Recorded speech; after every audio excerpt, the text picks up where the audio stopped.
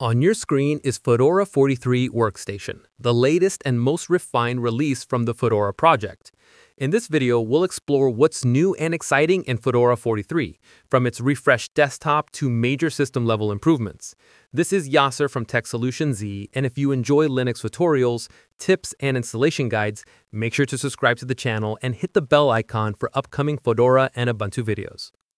Fedora 43 introduces the GNOME 49 desktop, bringing a wave of refinements and performance boosts.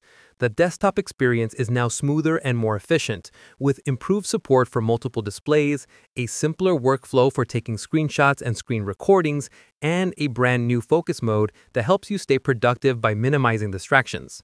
Behind the scenes, intelligent background throttling enhances system responsiveness and boosts battery life, especially on laptops. You'll also notice a more polished settings app, featuring a cleaner interface and an overall more modern look. One of the biggest changes in Fedora 43 is the move to a Wayland-Only GNOME session. This release officially removes X11 support for GNOME, completing Fedora's long-planned transition to Wayland. For most users, this means better graphics performance, smoother visuals with triple buffering, and improved hardware compatibility, especially for systems with Intel Xe and NVIDIA Optimus GPUs. Wayland has been Fedora's default for years, but Fedora 43 is where the transition becomes complete and future-focused.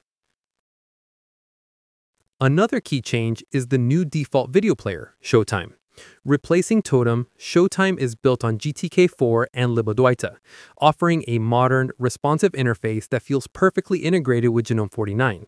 It's lightweight, fast, and visually consistent with the rest of Fedora's sleek design language.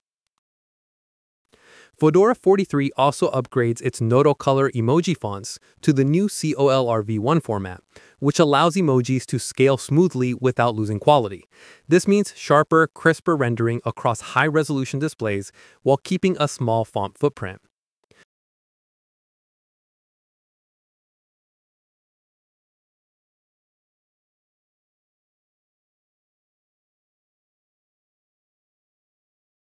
For developers, Fedora 43 includes Peace 2.0, the upgraded GNOME plugin engine that powers many GNOME applications.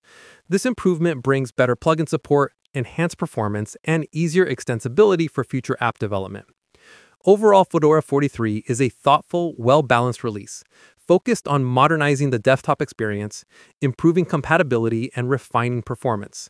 For a deeper look into all the technical updates, visit the Fedora 43 ChangeSet wiki. And if you'd like to join the discussion, check out the Fedora discussion forums or the Fedora Matrix chat. That's all for this Fedora 43 overview. If you found this video helpful, make sure to give it a thumbs up, share it with fellow Linux users, and subscribe to TechSolutionZ for more Linux tutorials, installation guides, and performance reviews. Thanks for watching. See you in the next one.